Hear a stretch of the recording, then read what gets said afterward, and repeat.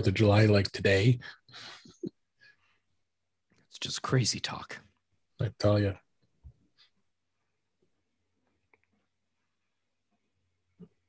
We are live, it looks like.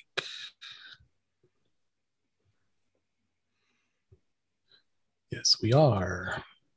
Cool. And let's go to Facebook. Back to the Future.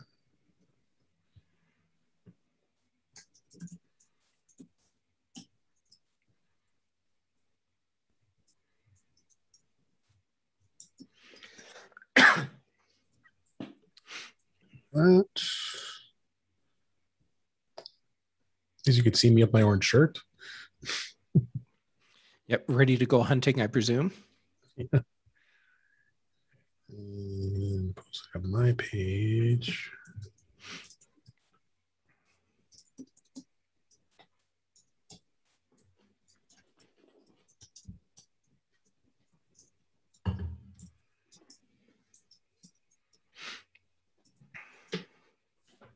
That.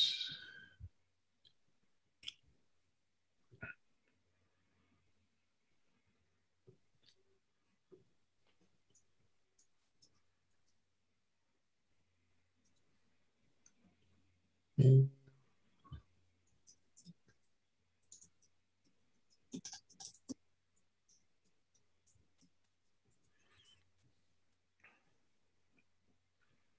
all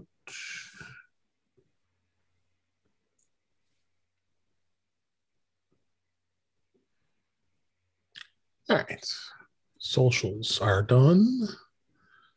Got our notes. And backup number 1 recording. Yes, it is. Let me close Parallels so it doesn't take up all the memory. Good call. And audio hijack. Notes. Oh, come on. There's a new update, the audio hijack. Oh, yeah. This morning, or this afternoon when I did the big show, OBS and audio hijack had updates. I'm like, seriously? I'm supposed to start a show now. I don't have time for updates. It can wait till later. Okay. Recording on audio hijack. We are ready to go. Awesome. Episode 157. And 5, 4, 3, 2. Welcome to episode 157 of In Touch with iOS, a podcast that talks about iPhone, iPad, Apple Watch, Apple TV, and related technologies. I am your host, Dave Ginsburg. My co-host, Warren Sklar, is off this week, but we got Jeff Gamet back on the show. Welcome back, Jeff. How are you doing, Jeff? I'm doing well. And filling in for Warren, those are some pretty big shoes to fill, or at least I assume they are. I've actually never seen Warren's feet. No, I haven't either. So you're not alone. So we'll just go with big shoes to fill. They're big shoes. But Warren's enjoying his 4th of July Independence Day holiday mighty early. So I hope you're having fun, Warren. We will miss you. And we got lots of stuff to talk about this week. Some more beta releases came out, some news stories. And I thought we would talk a little bit about shortcuts. Since Jeff, you just talked about that with Brian Chaffin on the Apple Content Machine with the Mac Observer. So why not kind of extend that a little bit here at this audience? We'll just come some more surprises coming up here. So let's jump into the news. We only have a couple stories this week. It's kind of a light news week. Mac rumors, the iPhone 12 passed 100 million in sales in the first super cycle since the iPhone 6. The iPhone 12 lineup passed 100 million units in April, meaning that the devices achieved the landmark figure within 7 months of its launch. By comparison, this is 2 months earlier than the iPhone 11 that launched in 2019, and almost the same as the iPhone 6, which powered a sales volume super cycle that was around the 4G transition in 2014, 2015. This means that the iPhone 12 series is the first volume supercycle iPhone in 6 generations. And so Yeah, it's pretty impressive to see that the iPhone 12 has been as successful as it has, especially everybody saying it's doomed, and of course the iPhone 12 mini is doomed, and so they obviously are selling enough phones, don't you think? I think Apple is doing pretty well with the iPhone in general, and the iPhone 12 line is just fine. Yeah. And we hear Apple is doomed, I think, pretty much every iPhone release cycle, No. because you just can't make everyone happy. No. And the people that tend to say, well, Apple really blew it this time, the iPhone is now dead, this is going to ruin the company, they're the people that are going to complain regardless. And and in some cases they're just the people that don't like Apple. They enjoy Apple bashing, and there you go. But this super cycle doesn't surprise me, really. No, not at all. This was a major refresh for the iPhone line. So of course, this is the year that, or the cycle that we're going to see a big boost in sales. No, yeah, I think it'll continue. It'll continue to be boosted in sales. I love my 12 Pro Max. Did you? I forgot you did go with the 12 Pro, right? I went with the 12 Pro. Yeah. The 12 Pro Max, the features, the extra features are very compelling, but the size is not. It's just too big for me. I mean, the 12 Pro size, the 10. I mean, that was too comparable. Big. Really? Yeah. Yeah, I felt like that was a little too big. I thought it was. I thought it had a compromise because I went from a 8 Plus to the 10 when the 10 came out. So I can see why you would say that, but I've never been a Plus phone size person, and if I can't do everything with one hand, just the phone solidly in one hand. Well, with my giant hands, I think I can handle it okay. Yeah, maybe I need to get my fingers stretched. I don't know. I got those giant hands, so. But no, it's good to hear. I'm not surprised. I mean, let's face it, it's 50% of Apple's business is the iPhone. So I don't think Apple's going to let up anytime soon, and we'll obviously be talking about new iPhones. If it goes from 12, it's going to go to lucky 13 unless they decide to skip it, because they did skip a number. They skipped when it went to 8. They went right to 10. So I wonder if they'll do the same thing because that's right. 13 get the iPhone 9. No, I went from the 8 to the 10. So I'd be curious to see if they're already rumoring saying it's the 13, but maybe they will keep it. But who knows? We'll see what happens. And then my favorite cellular network. This was on the Mac Observer. Our friend Andrew Orr wrote this. T-Mobile is going to allow you to try out their network for free using an eSIM. T-Mobile is offering iPhone users a new way to test drive its network by downloading an app and installing that installs an eSIM. Through the network test drive app on iOS, you can test the T-Mobile network for free for 30 days with 30 gigabytes of LTE data, whichever comes first. And you won't leave your current carrier, and you won't lose your existing phone number.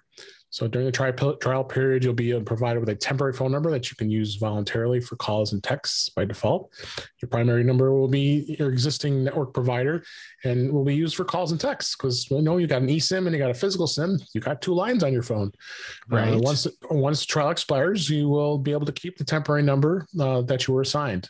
You will not be able to keep the temporary number we were assigned. And at the end of the trial, you'll your current provider will remain active and on your device, and the deactivated eSIM profile can be safely removed. I have my iPhone through T-Mobile, and I also transferred it to the eSIM because I like the fact that I can take a regular SIM from another carrier and be able to have 2 separate lines. Now, T-Mobile did give me 2 free lines I have on my account, so and so I have them so I have one in this iPhone 10R that I'm sporting with the camera here, and then I had it in an old Android phone too. So hey, when they're going to give you 2 free lines and it does cost you a dime, you take advantage of that. But this is great, right. and I've been a very, very happy T-Mobile customer, but almost 3 years now. That's ever since I abandoned that AT&T dreaded network. So I think it's great. I wish other carriers would do this. I agree, but this is very much T-Mobile. That's totally their style. Yeah. I don't see AT&T or Verizon following suit. Never. I was a T-Mobile subscriber all the way up until the first iPhone came out, and then you had to go to Right. AT&T. And matter of fact, when I switched over to the iPhone, my SIM card for my T-Mobile phone was old enough that it's when I boot up my phone, it still said VStream for voice stream, because oh my gosh, that's how long I'd been a customer. It goes back ways. It does. Yeah, I'm still on AT&T, and around here, it's all about which carrier gives you the service where you need it. Right. And for right around my part of Boulder, I'm better off with AT&T. I have friends that live several blocks away. They're better off with Verizon, and go the other direction. It's T-Mobile. But I'm going to try this out because I think it'll be really cool. You can test it out, see if the network's improved since you've been on last.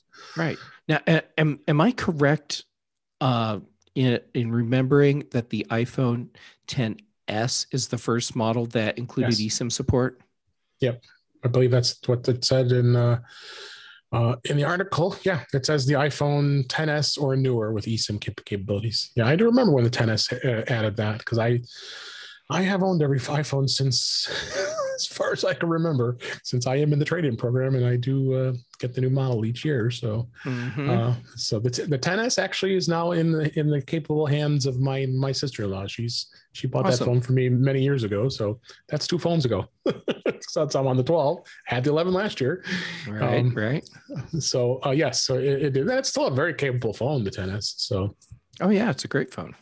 Yeah. So yeah, check it out. I think that's a great way to test out T-Mobile. See what if it works for you, and if it does, I'm one happy customer. Yeah, in the Chicago area, I don't have any problems. T-Mobile's got really good coverage. So when I visit Las Vegas, I've been out of Vegas the end of this month on a trip here coming up. I've always had good coverage there, and any other places other than like rural areas, like if I travel to Michigan or some places that are more rural, I mean, you're going to expect not to have very good coverage in those. I think Verizon's better in rural areas. Yeah.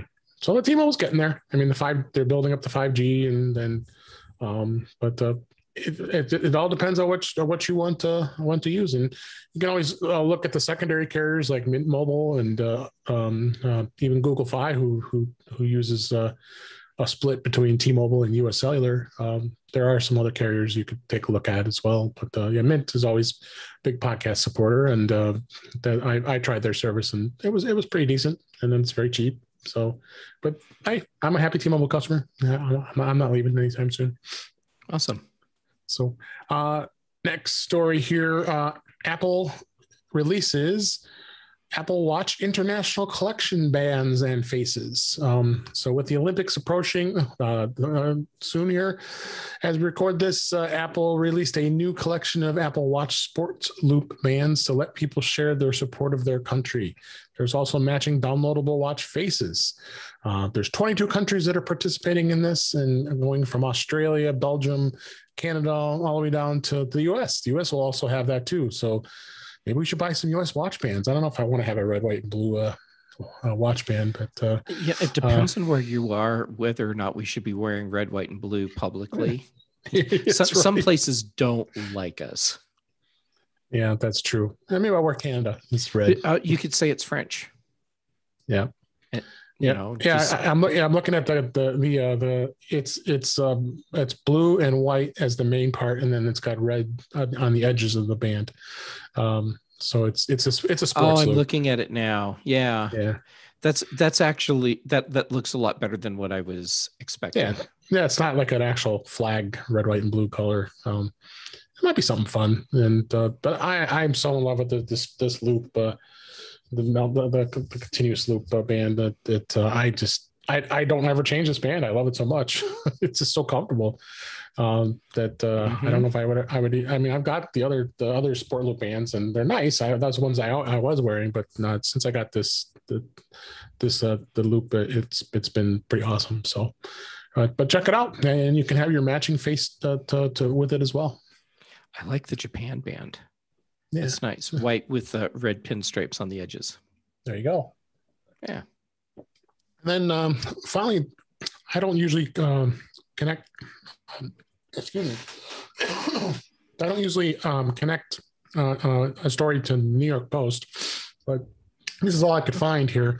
This is Apple quietly buys Roku remote button for its, they say, it's struggling Apple TV app. Apple TV is scrambling for new subscribers and quietly looking for unlikely rival for help. Apple's struggling streaming service, which started in November 2019, has bought a button on the Roku remote, a surprise tie-up with the popular streaming stick maker that Apple hopes will expand its customer base. Well, I'm not going to read more of the propaganda here in New York Post, but wow. I wonder how they feel about Apple and Apple TV Plus. I'm just having a hard time picking up their sentiment here. Exactly. That's okay. First, we don't know how many subscribers Apple has in Apple TV Plus because they're not telling us. And as far as I know, there's no indication Apple is scrambling to get new subscribers. And okay, the whole way they're presenting this.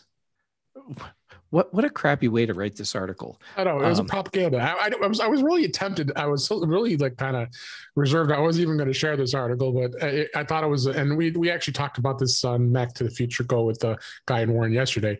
But I thought, if anything, we could have a debate here of the fact that Roku is a big platform. I mean, and you could buy this device with this remote for $29. Let's face it, that is a pretty gosh darn good deal compared to spending $149 for an Apple TV. But what's wrong with Apple jumping on the bandwagon? I mean, I've got this old Roku button remote here. I'm showing on the camera here that has Hulu, Netflix, Disney Plus, and Sling. I don't use Sling, so that button for me is pointless. So it's there, and it makes it easier to access it, which is just not a bad thing. To me, the interesting news out of this isn't that Apple has done this, because this totally makes sense, and this is just what you do.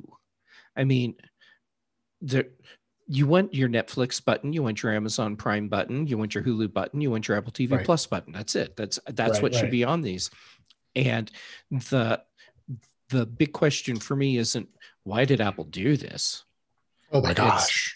Why did they take so long to do this? Right. And I'm wondering if it's more a thing about contractual obligations that Roku had with button placement. Maybe. And they had to wait for something to expire for Apple to take over the spot. Well, I have many of the different types of TV devices. I have a Roku. I have a TiVo Stream. Call me crazy. Why do I have that? I got it as a Christmas present. I thought, hey, nice stocking stuffer. It only costs $40. Mm-hmm. But it's Google TV, so I like to experience the platforms and see what everybody else is doing. Amazon TV. The Fire Stick or the Fire TV. I had one of the old Fire TVs, that the thin base one. I actually have a Fire TV Cube that was down in my home theater area, and that's even decent too. So I mean, but then Amazon turns around and reciprocates. They have their services on all those devices I just mentioned. Of course. And so does Apple TV. I mean, Apple TV is on the Google TV. Apple TV is also on with all the other devices. TVs. Samsung, smart TVs. Yeah. I mean, they got to get their name out there. But Apple continues to buy more and more different content. There's more great series coming. Can't wait for Ted Lasso in about we're counting it down 22 days, I think it is. Yeah, 20 as we record this, 22 days. Yes, I can't wait. I was going back and binge watching the series again. I was like, God, this show is so good. That's when I all the way up to episode 5 or 6. And I was like, I want to watch the rest of them again. It just when it was on the first season, I couldn't wait to see the next episode, because of course they make you wait, which is fine. No, it's not. It is not fine. Damn you. We have moved beyond traditional terrestrial big three network True. TV scheduling, and Netflix made that very clear. Right, when they do it. Right. And now having the different streaming services start to go back to the once a week thing. Yeah. To me, it's horribly frustrating. And I stopped watching shows because of it. So just wait till they all are all in the catalog, and then you just go binge watch at once. Yeah. I mean, I'm watching Loki every week, which by the way is an amazingly great series. I gotta start watching it. I got a Disney Plus, yeah. But I have no idea what day it's on. The only reason I watch each episode each week is because it's on some day during the week. Yeah. I start seeing tweets about the episode. And so I'm like, oh, I should go watch that before I see spoilers. Yeah, spoilers, yeah. Yeah. Okay, I'm looking at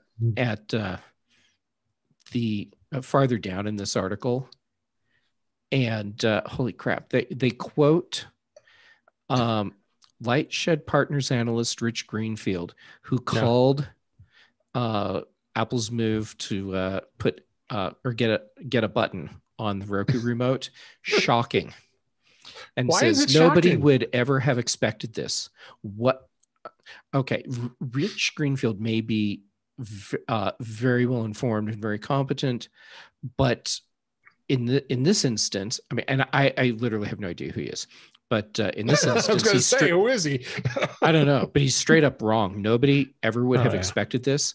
No, everyone in the industry, all the analysts, all the pundits, everyone had to have been expecting this. I mean, I'm not even an Apple journalist anymore, and I've been expecting this. There's no surprise here. No, none. I mean, the Verge reported on this back in April of 2021, and then that didn't get much fanfare. But I mean, it was funny because I was searching for this article to find if anybody else was even talking about it, and they're all quoting back to this article in the New York Post of all places. But so they're going through analysts' estimated streaming service, and they've surpassed 40 million by the end of 2020. And of course, comparing Netflix to 208 million. I mean, of course, Netflix is bigger because Apple's still working on it. And yeah, we're both Apple fanboys, let's face it. But I still think. Yeah, but I'm happy to call Apple out when appropriate. Yeah. I'm not a blind follower. Absolutely, yeah. If there's something they're not doing, you and I are both going to call out the fact that. And yeah, even I'm seeing here that you did say here there's confusion in the marketplace. What confusion is there? Now, granted, Apple is going to stop offering the free 12 months that they did when it first came out at the end of this month, as we record this end of July. And that's great. I mean, it's time, and they need to get people to really be on board. I mean, it's $5 a month. That's so reasonably priced. I mean, think about what you're paying for Netflix. I mean, granted, I get Netflix for almost free because T-Mobile gives us a little perk, but that's how I get HBO Max. Yeah, exactly. I get HBO Max because it's included in my cable subscription. So I mean, so the streaming services are just it just keeps evolving. It's Discovery Plus. I've been paying for that. Haven't watched it much, but it's actually I kind of like it. It's got a lot of great stuff on it. You got to go back and watch all the Diners, Drive-ins, and Dives episodes because there's like 23 years worth of them. But I just don't understand why this is such a big deal. I mean, like I said, let's face it, Roku is going to be the more popular of the devices because it's so cheap. I mean, this device that's on now, the Express 4K, it says in this article, it's $39.99. Go to Amazon right now, it's $29.99. And it's a 4K device. So, I mean, how do you beat that? And as far as price goes, I mean, yeah, granted, Yeah. the Apple TV does have a nice interface, and we like, and I like it. But that's the reason why I have so many of these different devices, so I can play and just kind of get get that immersive experience of what Sure. people experience. You could do that. So I've got 3 devices that are probably the total of 1 Apple TV. So really think about that. And hey, what the heck? It's I mean, yeah, granted, I have a 3 and 4 port switch HDMI switch from IO I just go do switch between the 4 of them on one source. But why not? It's a cool thing. And whatever, New York Post, I think that was just kind of a silly article, honestly. But yeah, I've been scanning through more of it, and it's surprising what I'm finding in there that's just patently wrong. Yeah, that's what I say. You got a news outlet that's covering technology that has no business doing it. Yeah, honestly, the part they got right is that Apple has gotten a deal with Roku to put an Apple TV Plus button on their remote. Exactly. So there you go. Oh well. Well, we beat that one to Beth. So let's move on to the topics this week. And we can't make fun of Warren this week because he continues to tell people to go out, run, install beta. We can make fun of him. He's just not here to defend himself. He's not here to defend himself because he kept saying it yesterday on Back to the Future. I kept saying, no, you don't tell people to go out and install beta. You just don't. It's okay. Here's what I tell people. If you want to install the beta, that's great for whichever device, but don't put it on a mission critical device. If you only have one iPhone, you don't run beta on it. If you only have one Mac and you want to run beta there, get an external SSD, install the beta on that. And unless you can afford to brick an Apple Watch, never run beta on Apple Watch. Exactly. So this week, as we record this, they released this. It was interesting the way they released this in iOS 15 and iPadOS 15. It was the second beta, but it was like a revised version. Because didn't they do that last year? And maybe they did. The first public beta? Maybe they did, because the second beta came out, and now there's a revised version of the second beta. And it was released to developers for testing purposes, and with the new software coming just a week after. It was only a week after. So they must have found some bugs. And of course, a lot of times they don't tell you. Of course they did. It's beta. That's the whole point. It's beta. Hey, it happened to me. I was on the show yesterday and my camera kept going out in camo because, that phone is running beta. So I served me right. There you go. But yeah, I'm running iOS beta. Yeah, I'm running iOS beta on 10-inch iPad Pro and iPad Mini 4. Neither are mission critical devices. Same here. There you go. First gen iPad Pro 12.9 inch that I'm running it on. And then I have the 10R that I'm running it on. Those are my 2 beta devices. I never put it on my primary. Never. Same. Never. But Warren will say, go, run, do it now. Well, in Warren's defense, it's not his device they're installing it on. Exactly. It's working solid. Live on the edge. So this is a little over the edge, and working solid in beta isn't the same thing as an official release being solid. There's stuff that does not work. There are features that are missing. Stuff's broken. Absolutely. So then, and then that exact same day, I was actually yesterday as we record this, the public betas have now been released. So now we're in big trouble. You're going to get these people that want to get out there and I want to test it because I don't have a developer account. Now I can, because it's public beta. You could download and test the new updates. If you've signed up for the beta testing program, which can be easily done by going to the public beta site, you can sign up and all the proper certificates and all that stuff. And of course, you'll be able to try all the new features we've talked about with FaceTime and Focus and the Safari redesign and all kinds of other stuff. So yeah, you could do it, but buyer beware. Don't be diving in.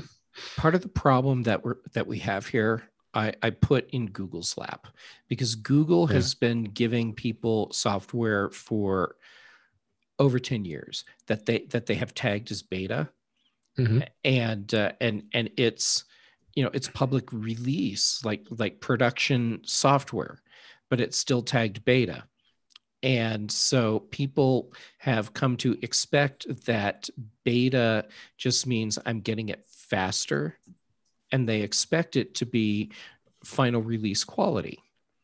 And and that's a problem. Yeah, no, crazy stuff. I mean, it's just crazy. Yeah. So, now the other side of that, I think Siri should still have the beta badge on it. Yeah, it's still. I mean, one of the biggest things that drives me nuts is when I'm typing a text and I go type it, and every time I type it, and then I hit the darn mic at the bottom right on the keyboard. I do it all the time. I hit like one of the emoji buttons, I hit the mic. Then I'm talking, and then it picks up. I have to erase it. It drives me crazy. There's got to be a way to stop and now that. You're texting people, son of a frickin' Apple Safari just got freaking data. Exactly. The one good thing about going iOS 15, if you decide you want to go back, there is a way to do it, but you have to know how to. So if you're not, and you can't with an Apple Watch. And I was just going to get to that. They did first. Sorry to take that. No. I was going to say, yeah, don't even do it with the Apple Watch, because if you do it, there's no going back. And if you go back to iOS 14, you're going to be in trouble, because I don't even know if it's going to work with WatchOS 8 that's out there. And then we have that article here as well. They seeded the first release. You have to be on public or dev beta. Yep. If you're going to do the Apple Watch beta. Yeah. Period. So there's no going back. The biggest thing they did add is the Find My app is now available on the Apple Watch to helping locate lost items right from the device, from your wrist, as opposed to pulling out your iPhone, which is cool. That's very cool. I can wait. I'm not putting it on my watch right now. Yeah, I can wait. So meanwhile, Apple still has 14.7 out there as another beta. It's now the fourth version that just has come out. We're in beta 4 of iOS and iPadOS 14.7 that was just released a day prior to this, and can be downloaded. Apparently it's bug improvements, but apparently that there's enough bug improvements that they haven't released it out to everybody yet, because it's come on, guys, we're on 14.6. Let's get 14.7 out and move on. I mean, you got to focus on iOS 15 at this point, in my opinion. Am I the only person that when the news that the fourth beta of iOS 14.7 was out was surprised?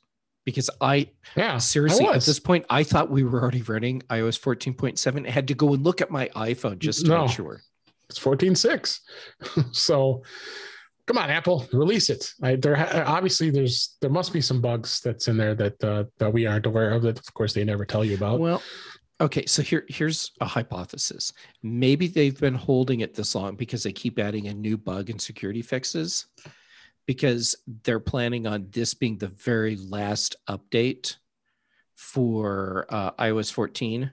Yeah. And so they just want to roll in as much as they can. Apparently. Well, the biggest standout feature that 14.7 is going to add is for the HomePod and the HomePod Mini. It's going to allow the Home app to set multiple timers on a HomePod or a HomePod Mini. Okay. Is that an exciting feature? I don't think so. Well, okay. Here's another thing. Because when you said HomePod, that reminded me, we're going to get Apple Hi-Fi, Apple. Oh, wow. That's a blast from the past. You mean the iPod Hi-Fi? Wow. We're going to get high-res audio support for HomePod. And that's probably coming in the 14.7 update. And if they're still working on that part, then they're going to hold everything until they've got that done. Absolutely. Well, and then meanwhile, you still have WatchOS 7.6 is the fourth beta, and you have tvOS 14.7 is out to developers as well. So hopefully those will all be released soon, and we can move on and focus on iOS 15 and tvOS 15 please. And WatchOS 15, please. So, all right, that's our fun with beta this week. And We talked a lot about beta, even without Warren here. I know we did, and I'm not as anywhere near as. And a lot of times I don't spend enough time in beta to start learning the features, and I end up having to catch up when it does come out. So I think I need to change my view here. So we're celebrating a birthday this past week. The first iPhone went on sale 14 years ago, on June 29th, 2007. Was the first iPhone that went on sale. It was unveiled in that, of course, famous presentation by Steve Jobs in January of that year. And that summer, customers in the U.S. were finally able to get their hands on it. It was, of course, like we just talked about earlier, it was exclusively to AT&T customers. And then famously, it had no 3G capability. I was smart. I did not buy the very first iPhone because I thought it was very expensive. I mean, it was at the time, I think it was $600 if I remember correctly. It was more expensive than the price tag. Yeah, because you paid full price for the phone, but right. AT&T still charged you as if you were buying a subsidized phone. Right. So you bought the phone and then you continued to buy the phone you already owned, which was a really, really crappy move on AT&T's part. It was. So I did not have the very first iPhone, but I started the iPhone 3G, then 3GS, and with the 4, the 4S, the 5, the 5S. I just kept going. I never stopped after that. So I've had basically every iPhone other than the very first model. But I had that first model. I've had almost every single iPhone. Actually, with the 10, I skipped from 10 to 12 Pro, right. and I blame AT&T for that because I was on their annual upgrade plan, and that was the year they're like, yeah, you can do the upgrade, but we're going to charge you an extra $500. So I'm like, my iPhone 10 is great. I don't need. That's why I stick with Apple's the Apple trade-in program. It works awesome. I mean, and I don't even feel it. I switched with the 12 Pro, and what I will do from this point forward, no subsidized phones. I'm just buying the phone unlocked outright. Sure, that's it. Screw the whole. That's the thing, but with the Apple upgrade program, you already get the phone unlocked, so I could switch carriers whenever I feel like it. But I'm just obligated to pay the phone each month, and it's locked in. And it's not auto-pay through the Citizens One Bank, whatever they've been using for years. So that's what I don't even feel it. I mean, it just comes right out of my Apple Card. I get my 3%, and I'm on my merry way. So, but it all depends on what people want to do. It's understandable, but I think it's exciting. I mean, I'm so thrilled that I've been part of this, and that's the whole reason why I started this podcast, was just because of the passion I have for iPhone. And iPhone is probably one of the most vital devices that are out there these days. And iPad is a very close second, but and I think you and I both will agree that they are very important in our lives. Absolutely. So happy birthday. Happy birthday. So let's go into the big topic of this week. I wanted to touch on a little bit. You did a great show with Brian Chaffin and over at the Mac Observer in the Apple Content Machine, and talked about shortcuts. And we don't talk enough about shortcuts. And we've had guests on here before who are quite the gurus of shortcuts. But and I've been trying all my might to try to dabble in shortcuts, and I need to do a better job of it. But we've got you here this week to give us a little bit of what you've been dabbling with in shortcuts. So let us know what you've been playing with. Well, okay, let me start by saying, and I believe I said the same thing on Apple Context Machine. I decided it was really important for me to start doing more with shortcuts because it comes to Mac OS this fall. Yeah, and so I knew, because of the keynote where they talked about automation on all of Apple's platforms, that this is the future of all automation across all of Apple's devices.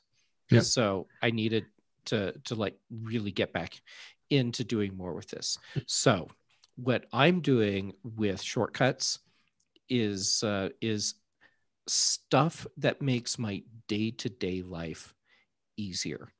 So I'm doing things like setting up shortcuts that blend together different things that I'm doing with HomeKit, or with Mhm. other apps or services that have shortcut support as well. For example, I'm doing things like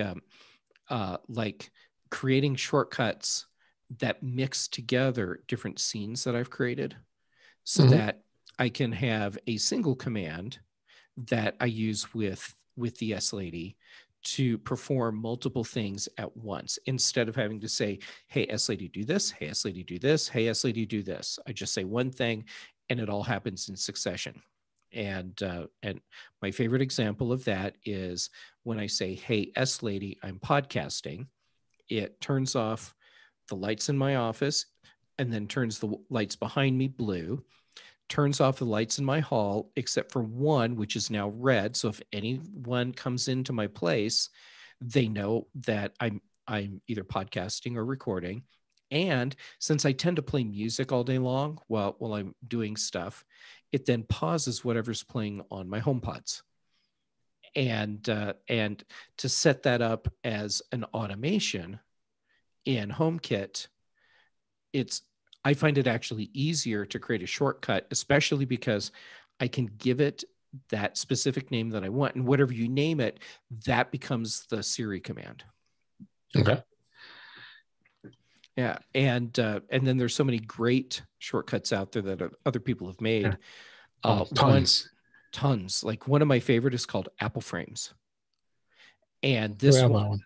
takes a whatever screenshot you've taken of your phone, your iPhone, and when you run the shortcut, it takes that screenshot and then it takes a template of an iPhone bezel and puts it all together and generates a ping for you and puts it into Photos so that you've got it ready to use wherever you need to go. We got to get a link to that so everybody could try it. Yes. Okay. I will get the link for that one and give it to you. It's called Apple Apple Frames. Frames. Okay. Yeah. And another one that I set up so that I could use it as a widget is a shortcut that just turns on my TunnelBear VPN. Okay. And that also means that I can just say to my iPhone or iPad, hey, S Lady, turn on my VPN, and it'll just do it. That's But awesome. it's a button for me now too. So I just tap the button and away you go. And one thing I like to show people as a starter shortcut is how to go in and make a shortcut that launches an app, and then you can put whatever graphic you want as the icon for that, and then show it as an icon on your home screen, and now you can customize how your app icons look. So you can put like families on there, your cat, whatever. Okay. Yeah.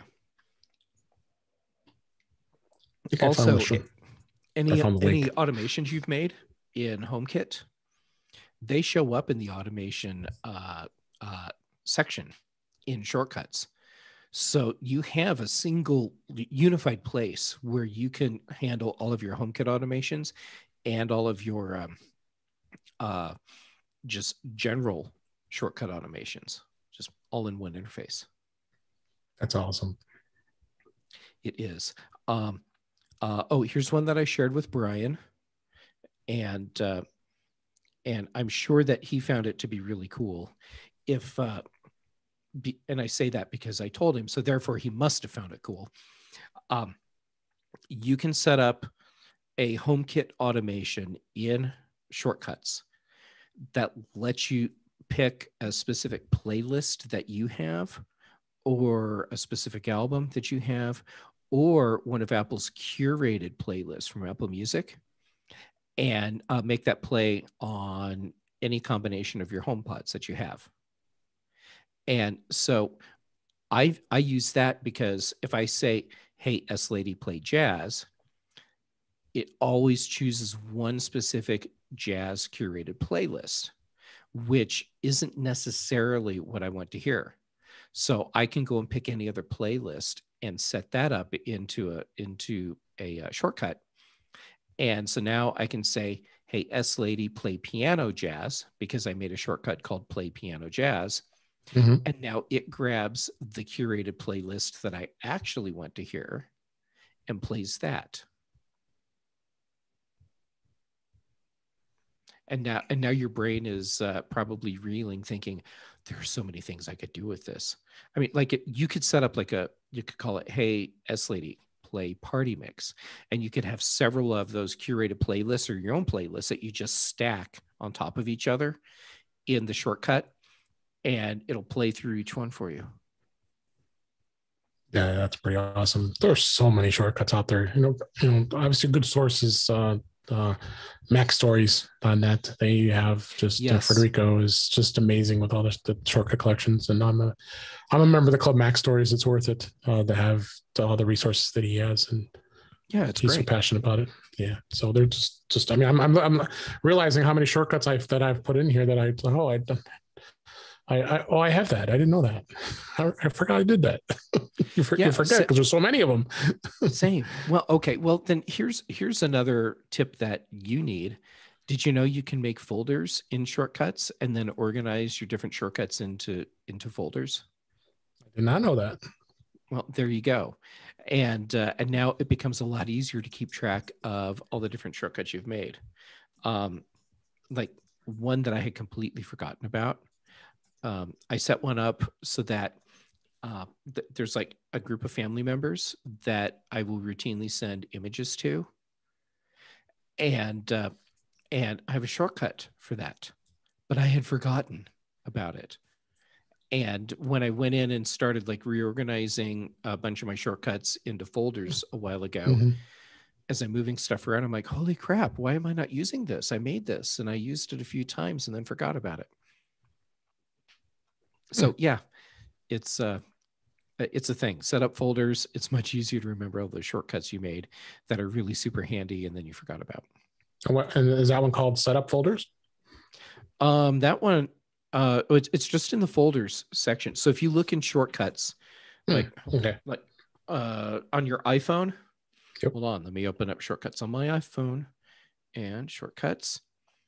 And okay, so on the iPhone at the bottom, if you tap in the shortcuts app, you tap my shortcuts. At the top, on the left, there's shortcuts with a little chevron pointing to the left. Tap on that. And then that takes you out where you can look at all your shortcuts, add shortcuts to share sheets. There you go. Or see the shortcuts you've added to share sheets. Set up your own folders. And yeah, there you go. Perfect. Yeah, that's definitely, because that's the problem. You start getting all these shortcuts, it just gets overwhelming. Right. Yeah. Now on the iPad, there's a column on the left that has the gallery, the automation stuff, and all the folders. That's awesome. Yeah, there's just a ton of shortcuts out there, and lots of resources. We'll put some links in the show notes here of places you can go. But those are some of the ones that stand out for you that you really like. Yeah, just little things that I've made over time that become super handy. One that I'm going to throw another one at you because it's just really easy to do.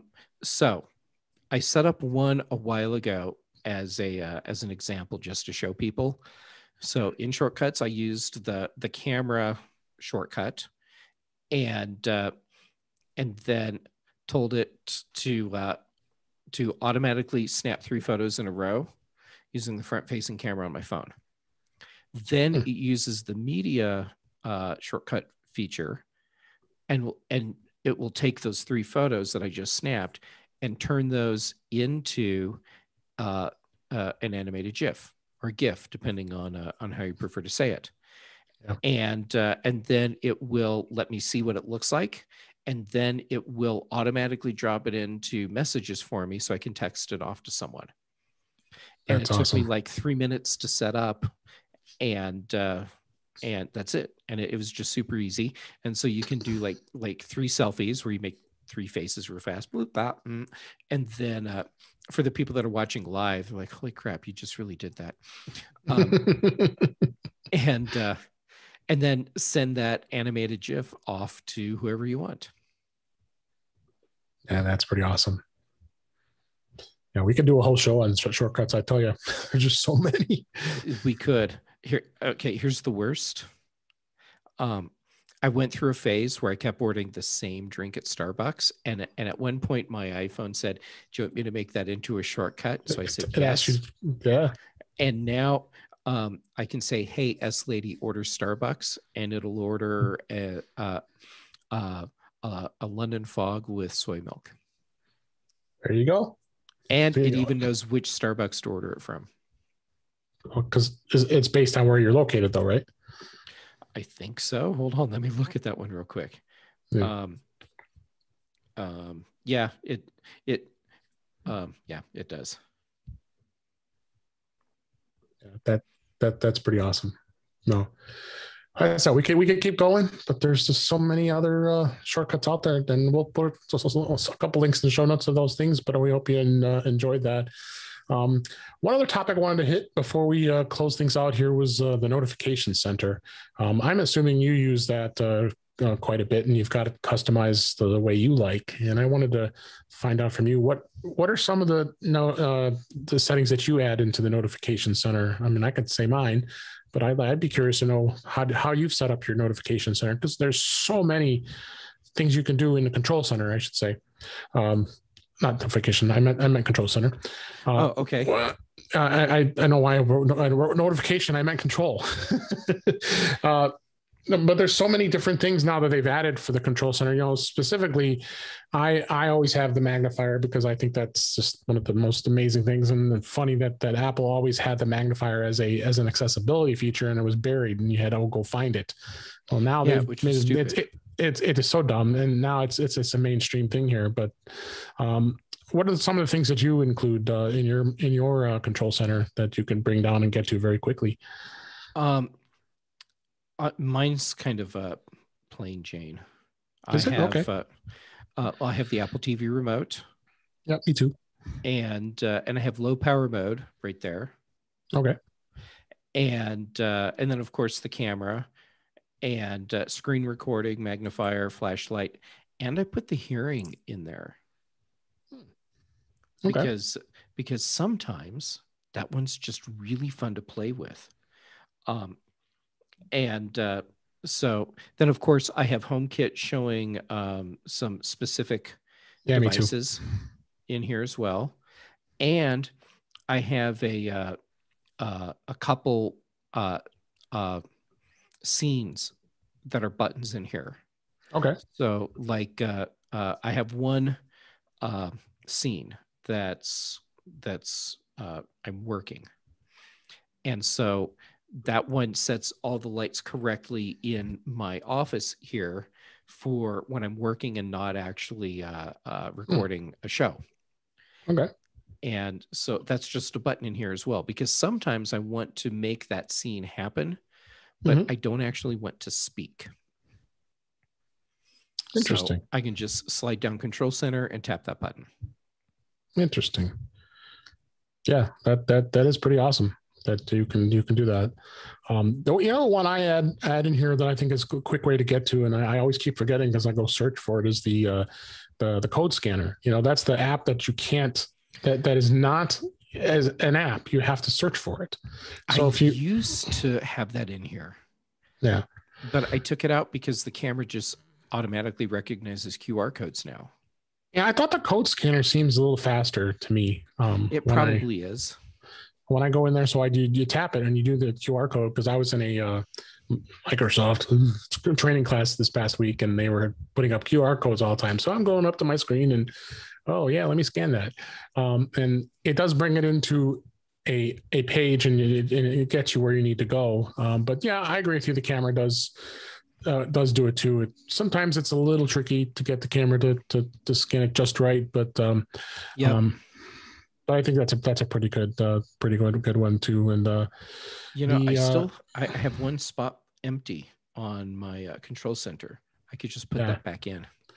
Oh, look, yeah, I think I have one left too. Is I've got the one I got like 5 of the home stuff. Yeah, I got to revamp my home. My home is such a mess right now. Some of the outlets are just I've dropped off when I had to update my router. So I've just been lazy. I haven't gone and re-enabled them. So got lights plugged into those plugs, and they're not working. So I got to get those get up and running again. Those are the lights you just don't need all the time, right? That's why I've been able to get away with it. But as anybody doesn't know, the way to get into the control center to make the changes or what you want to add, you just go into settings, and then you scroll down and go into control center. And then the first list is going to be your included controls, and you can tap the minus icon and remove those, and you can also reorder them too. So if you want them to be like I have the flashlight at the top because that's always the thing you use quite a bit, and then they've created a much larger size, a larger list of controls. We've talked about this many times, but it's always worth revisiting here. Like the text size. I think that's kind of a cool thing. If you want to make text bigger, if you're having trouble seeing it, you can do that. Of course, they got now the built-in music recognition, since Shazam is now built into iOS now, so you can it really works because you just tap it whenever you just go control center, tap music recognition while it's playing, and it comes up pretty quickly. See, a lot of these things I think, oh, I should put that in. Oh wait, I just say, hey S lady, do whatever the thing is. Like, hey S lady, what song is this? Right. Yeah. So there are some things in here. Others are probably not as important. Notes, I don't know if I needed that quick of an access to notes. I can just have the notes app at my fingertips to go into notes because I'm a pretty heavy notes user. And the stopwatch, if it's something you do use a lot. Wallet, I think it's easy to just get to the wallet app. Just have it on the first page of your home screen, and right. And that's how I've done it. And you when you gave me that suggestion about the widgets, having the battery widget, I have it on the home screen now. That I think that's a good place to do that. So, but the control center it's very powerful, and I think there's a lot of things you don't see people do. I go in here for when I tap in for screen mirroring if I want to mirror my device, which would have came in handy today if I would have had a device that I could have mirrored to when I was doing a training class, but no, I forget my cord. That's there. As well as you have the lock button. So if you want to do the portrait orientation locks, where it doesn't spin, you want to keep it locked. That's there. Do not disturb is in there. But of course, a lot of this stuff's going to change a little bit once iOS 15 comes out. So we'll definitely be covering that and talking about even the voice memo app is in here too. You can tap and it gives you a quick button to get to the voice memos. If you want to, if those of you who like to record quick voice memos in the voice memos app, that's there too. So let's say you don't go in here often enough to think about it. Because like I could see you're like, wow, I don't remember all this stuff. There's some really cool stuff in here, and even the sound recognition. There's a sound recognition one that you can do in there, and then what that is it. When you tap it, you can tap the sound recognition of like if you hear a siren, a smoke alarm, or a cat or a dog. It goes in and you can turn on sound recognition, and it'll listen for those certain items and notify you when those sounds have been recognized. So if it's something like a car, like a siren as such, that'll kind of notify you. It'll even tell you if it hears running water. Yeah, water running. Yep. And baby crying, shouting, coughing. Yeah, that's all in there too. So it's a problem when you're watching TV.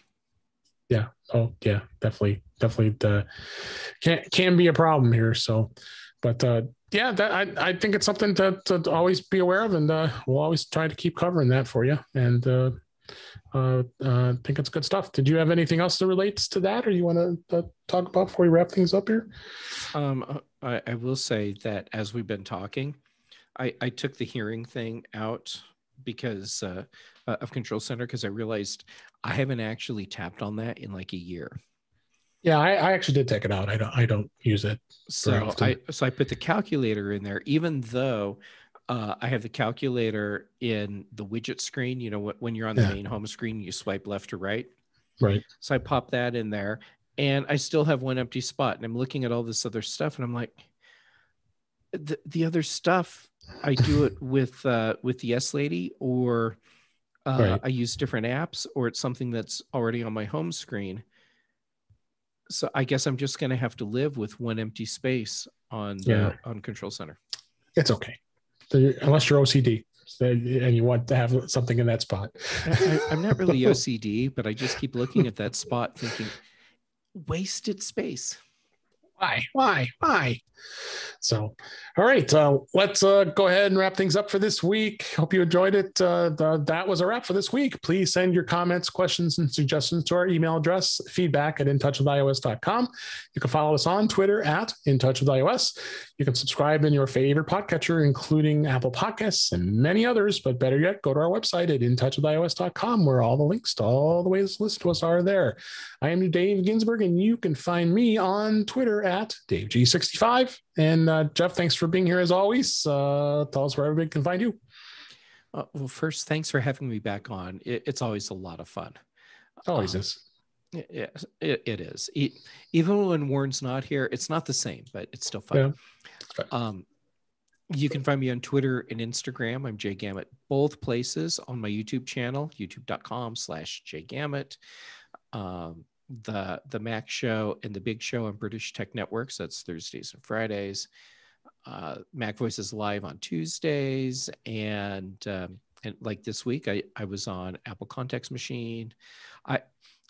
Here on a semi-regular basis. So thank you for that. I get around. Yeah. Google me, you can find me. Yes, we can. We can find you, and we love your YouTube videos here. And you said you got some. You got some in the can coming pretty soon here. So yes, right? Yes, I do. Yeah, so we'll look forward to those as well. Well, thanks everybody for listening. I hope you enjoyed the show, and we'll talk again soon.